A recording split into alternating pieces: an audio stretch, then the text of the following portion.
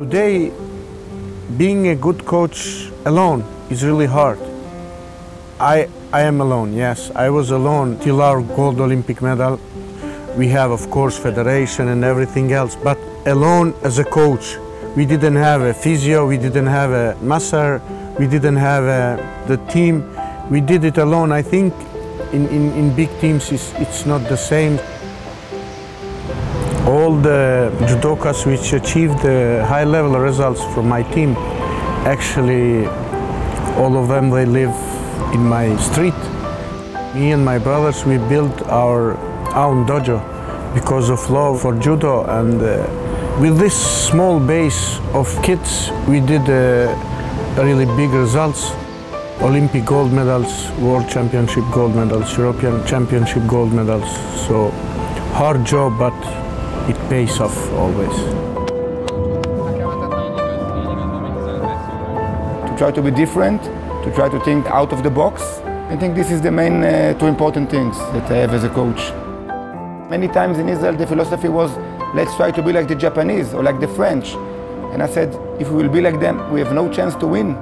We need to do something different. And in the end, you know, one of my most important fights in the Olympic Games was on the bronze medal against Japan, and we found a way to win. Part of that is just because I understand that to win against them, we need to do something different than they are doing. Quand on est jeune coach, on est plein d'envie et tout ça, mais il y a des choses qui nous échappent. Mais en même temps, il y a cette part de folie des fois qu'on a pu après. Des fois tout fonctionne et puis d'une année sur l'autre tout s'écroule. Et donc il faut aussi faire preuve de remise en question, d'humilité et toujours sur le qui-vive finalement. Il faut toujours être en éveil. First, I made a lot of mistakes all the way. I think that the mistake that it's happening a lot for young coaches is to find the line between to work hard and to recover, you know, because you always want to push your athlete to do more, and sometimes this line is 1% you can injure, then 1% you can become an Olympic champion. After 1 or 2 years, I start to understand better that sometimes less is more. When you build some athlete, you try to teach all you know.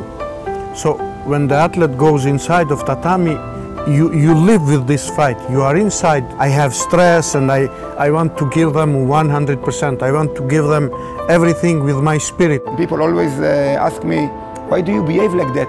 For me, it's very hard to be relaxed and to be like without motion. I'm a little bit crazy, you know, and they expect that someone normal will bring crazy results. It's not possible. You need to be crazy to bring crazy results. L'adrénaline, ça dégage. Moi, ça me fait les poils comme ça.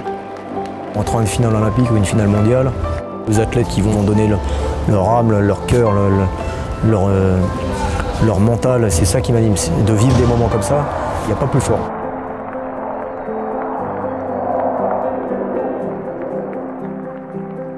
体験で言えばやはり日本の強さっては何かというところを考えたときに、日本の文化的取り組みというところにおいては陶芸、いわば器を作ったりだとか、そういうもので、いろいろ学ばさせたりだとか、それは一つは日本のその文化っていうものを学ぶ、また日本の強みっていうものは何かっていうところ、そこから見えるものっていうのは一つは技術力っていうところが見えると思います。そして、その器っていうところもそれぞれが作る器ですので、それぞれの形っていうものができる。それは柔道も一緒で、いくらいろんな真似をしてみたりしても、最終的にはどれだけ自分の柔道を突き詰めて作っていけるかっていう作業が必要になってきます。失敗すること、これがつきものじゃないかなというふうに思います。そういう中では失敗を恐れない心、そういうものも持ってもらいたい。いろんな意味合いっていうものがあるんですけど、例えばそういう活動もさせてもらっているというところはあります。